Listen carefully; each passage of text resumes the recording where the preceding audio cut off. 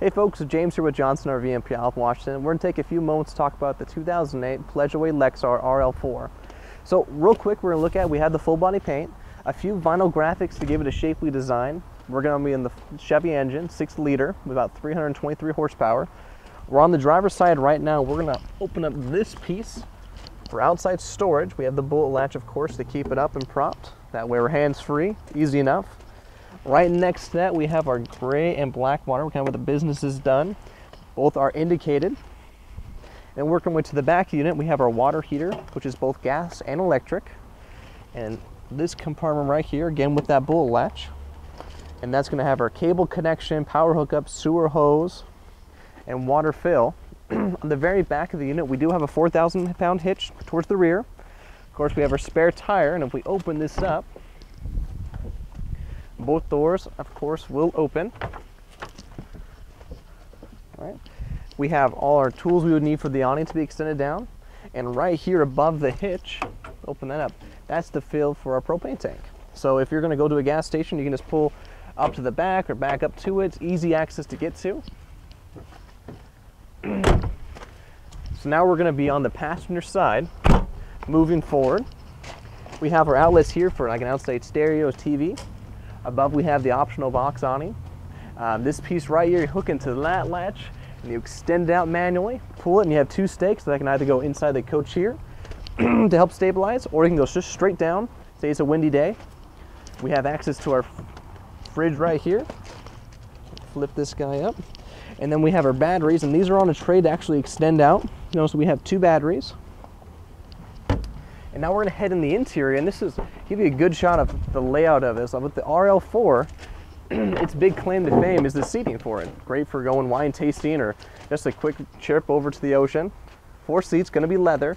In the back of the headrest too, on the passenger and driver front seats, we have those DVD styles. So you have a little monitor so you can watch movies going down the road. Now, even though we're only 20 feet in length, what we do have is going to be all the gas appliances you would expect in a typical RV, a Class C, Class A, or even the bigger ones. We have the onboard generator that uses the same gas as the engine. And this is kind of the command center. So as soon as we walk in on the passenger side, we only have 49 hours on the generator. Our monitor panel right here, we can read easy. Water heater, our safety equipments, of course, is all our light switch. They put a recessed version of the sink as well as the oven, the burner stove right here. That way when we're not using it, we have additional counter space. And it's real nice and stainless. This is that hard surface Corian. And the cabinetry, I'm sure, will be a big thing. Look, just because we're looking for storage in here. So we have the frost glass initially. All the hardware and the cabinets have a lock system, so when they shut, you hear that click. That means it's not going to move anything going down the road or shuffle too much in transit. Now we are fully self-contained as far as water and whatnot. I want to show you the bathroom area. This is the aisle shower. So we have the option to put a drain piece right here, which is behind the seat. We pull this curtain all the way around. We have our shower. Put right here, we can take our shower over the toilet. Close this piece real quick. Now I'm going to step away so you can get a good shot of the rear U-shaped lounge in the back. Now that would just be a seating where we have our table and can relax.